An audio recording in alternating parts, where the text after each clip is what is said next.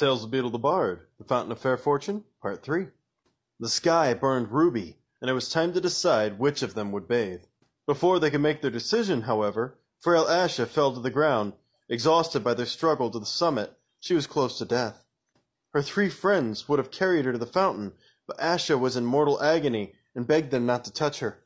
Then Athena hastened to pick all those herbs she thought most helpful, and mixed them in Sir Luckless's gourd of water, and poured the potion into Asha's mouth. At once Asha was able to stand. What was more, all symptoms of her dread malady had vanished. "I am cured," she cried. "I have no need of the fountain. Let Athena bathe."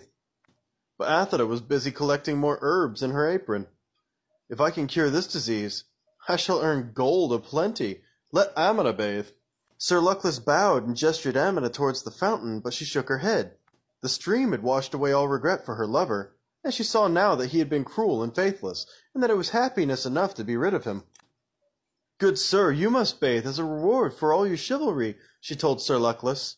So the knight clanked forward in the last rays of the setting sun, and bathed in the Fountain of Fair Fortune, astonished that he was the chosen one of hundreds, and giddy with his incredible luck.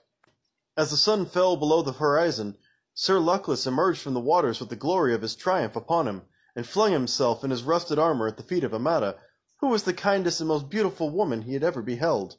Flushed with success, he begged for her hand and her heart, and Amata, no less delighted, realized that she had found a man worthy of them.